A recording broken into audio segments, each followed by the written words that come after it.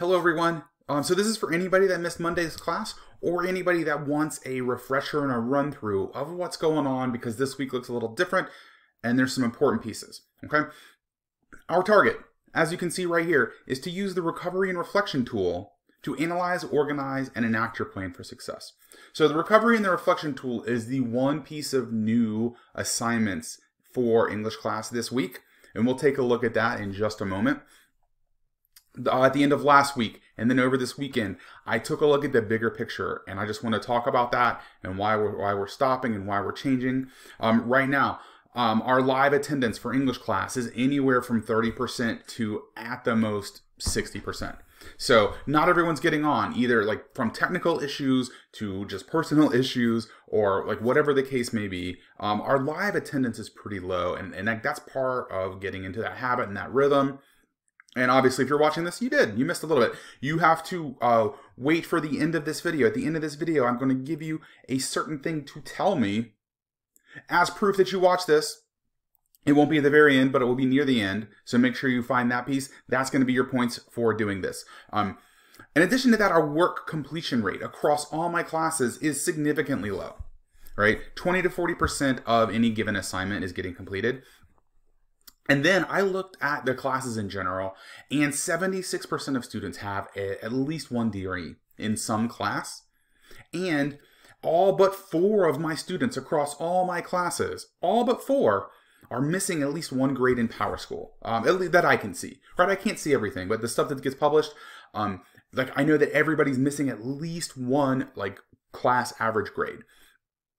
When I stop and think about that, I think about that must mean that there are some significant challenges to this, and instead of just pretending and pushing forward and adding more stuff onto that pile that is going to not get done, that is going to increase anxiety, that is going to decrease grades, I want to stop and help you guys figure out where you are, what you need, and how to move forward so that we can do it in a really productive manner.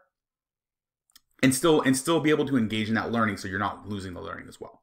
Okay, so that's why I wanted to do it. I just wanted to stop. So our attendance this week. This week you are expected to be here on your conference day, live. Then I'll show you what the schedule is. That's also in the module. The schedule is in the module. The other days, you need to log into the Canvas to the English class specifically, and that is going to be your attendance. So if I can see you working on those other days, that's going to count for your attendance. And when it is your conference day, you need to make sure you show up for your conference. The conferences are going to be during class time, both the synchronous and the asynchronous, and you only have to show up for your block of time for your conference. It's going to be, 5 minutes to maybe 7 or 8 minutes in the smaller classes, and we will talk about your plan. We'll look at your English stuff. We'll look at your other stuff if English stuff is doing fine, and we'll figure out what you need this week to spend your time on, to focus your energy on, and other kind of resources and help that you might need. And we're going to use the recovery and reflection piece to guide us through this process. The one thing I do want to tell you about is we are starting a new procedure, and I'm going to call it Let's Zap Our English Grade. ZAP stands for zeros aren't permitted.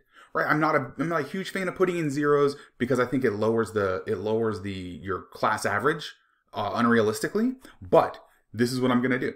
Because some of them right now have zeros for like the little point value ones. Some of them just say missing and don't have any grade. Some of them I put like a 50% grade in, just so you can kind of see what would happen to your average.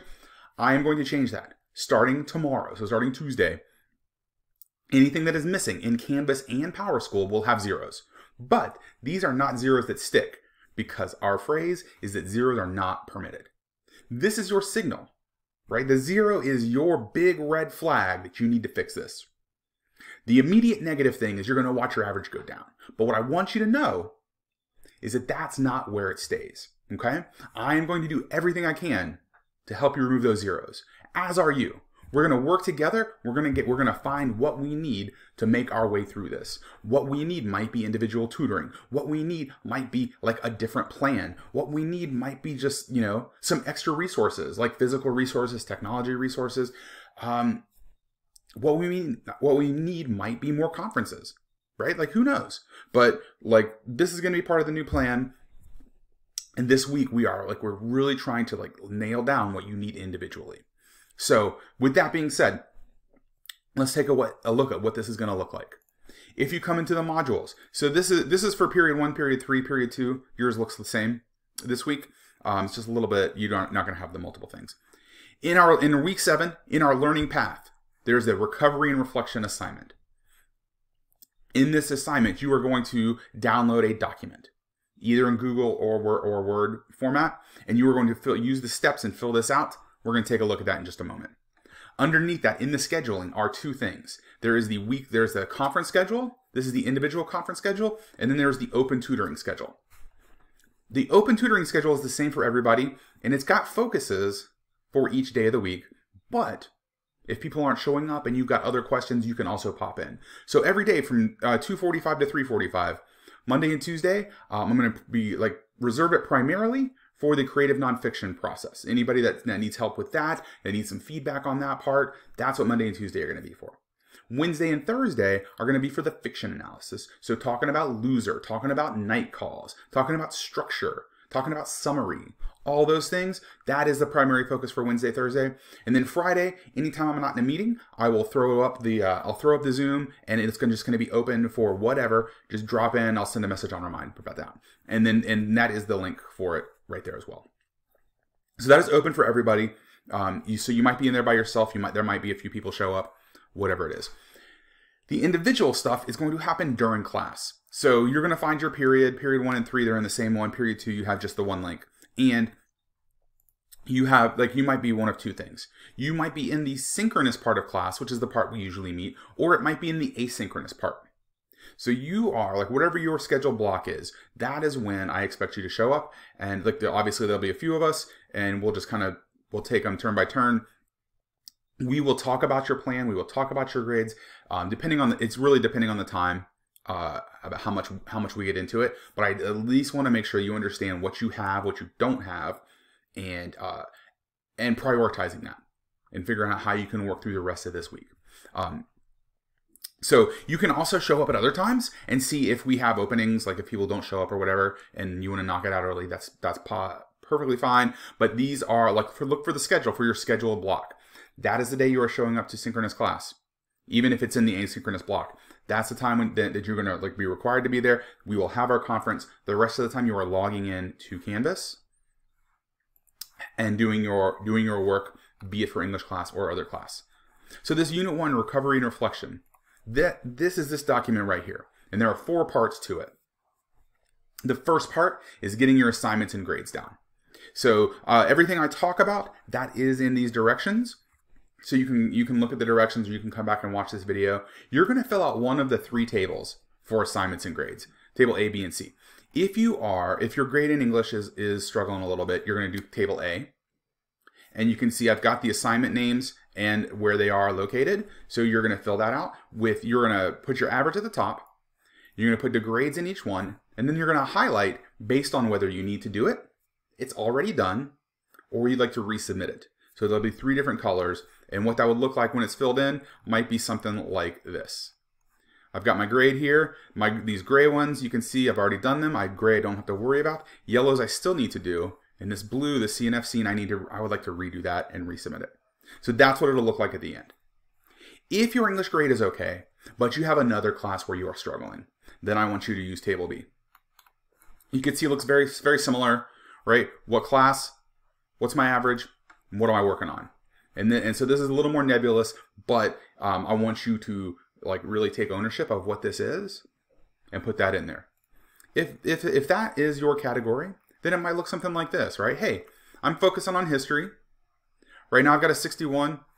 Here are the assignments. Here are the things that I need to figure out. So it'll look something like that. If all your grades are good, but you are missing a class completely, which is almost everybody,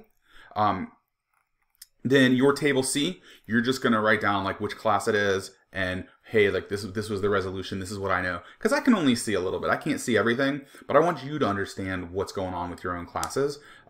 So there might be 1 or 2 people that are exempt from all 3 tables, but more than likely you are not. Okay? And if you're not sure about that, ask me and I will tell you which one to do. So that's part one, your assignments and grades, because once you have that chart, you know exactly what to do. And then if you need help prioritizing, that's what our conference is for. Part two is getting connected. Getting connected communication. The first thing you want to do is make sure that you signed up for Remind. This is the code for period 2. Period 1 and period 3, you have a different code. It's in your document. And then you're going to paste a screenshot here of something, right? You can see I got my classes joined here. You can take a screenshot of a message that, you know, like one of my announcements that I sent, just anything at all. And if you don't know how to make a screenshot and put it in, there's 2 videos right down here below. This first one, it will show you how to do it on Windows or Mac or a Chromebook, because they're all a little bit different. And then the second one, adding it to this table, that is me actually using this document and showing you how to put that in there right there. So that's how you do that. The other things you want to do is with your parents and or guardians. Have at least one of them sign up for Remind, and please put their name right here because I have to physically connect them to your account. So put their name right there, especially if it's different, especially if I won't recognize it. I don't want to make any assumptions. Put it there, and then have them also linked as an observer on your Canvas account. And this video link right here shows you exactly how to do it. You as the student need a code, and then your parent is going to use that code and create their own Canvas account. I will be able to see this, so you do not have to put proof in there. Once they do that, I'll be able to check that out. And that is part 2. And that's what it'll look like at the end. You'll have a screenshot in here. You'll have a name in here. And this one, there won't be anything, but you just got to make sure that you have them as an observer on your Canvas account. Part 3 is our conference. This is our conference time. The pre-conference part is optional, right? You might not get to it. We might do it first day. But it would be nice if you looked at stuff and you already had some questions or some concerns, and you can see it can be about something in English. Where do I find the story? It could be about something not in English, right? I'm watching my sisters and I don't have enough time to do all my schoolwork. That's super valid. We can talk about that and we can kind of figure some stuff out. The post-conference is required. The post-conference, it better be a yes. Don't let it be a no, all right? This is like these easy points, but more than easy points, they're getting you back on track. And then what are the next steps? Your goals. What am I doing first this week? That's the stuff you want to put in the takeaways. So the stuff that we talk about, as soon as we get done, hop into this document, type it down, and Bob's your uncle. You're ready to go. And the last part is the unit reflection. Before I get to the unit reflection, let me tell you what you have to do, what you have to tell me that you watched this whole thing in your conference. You have to tell me that the name of my kitten is Spettro. And Spettro is Italian for ghost. And that's what you have to tell me that I know that you watched this video. Spettro is the name of my kitten, and it is Italian for ghost because she's white and adorable. Anyways, back to this. Part 4 is our Unit 1 reflection. So I've given you a lot of information here, but what you want to focus on is the big bold prompt. How has a connection, a lack of connection, or an attempt at a connection helped you understand yourself a little bit better, right? Our big theme for this year is identity. Who am I? What's my place in the world? Figuring that kind of stuff out for ourselves. Our first little Unit 1 was all about connection. So all these bullet points right here are some of the different things that we did that explored connections. Connections in text, connections with each other, connections with yourself. You can use any of those to write about how you maybe figured something out about yourself. Or you can use anything that you experienced in these last 6 weeks. It does not have to be relegated to English class because we live in the world. We don't live in one class.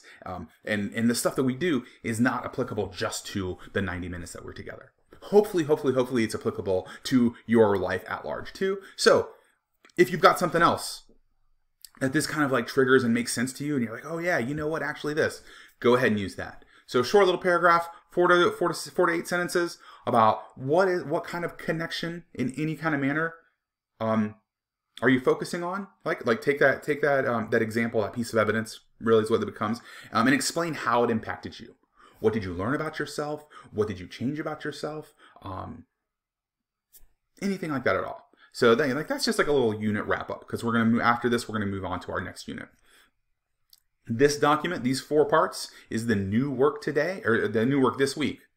The rest of the time, I want you to show up for your conference. We'll figure out a plan and then determine, do you need to recover work in English class or do you need to recover? That's right, it's recovery and reflection. Reflection is that last part 4. Recovery is the rest of the stuff. what do I need to catch up on? What do I need to understand? What questions do I need to get answered for online learning at Parkland, whether it's English class or not? Okay, so once again, Spettro is my cat, and it's Italian for ghost because she is white and adorable and a little bit spooky. Reach out if you have any questions. Please show up for your conference, and take a look at those open times in the afternoon for tutoring sessions to get help with those individual topics as well. Thank you so much, and see you in class.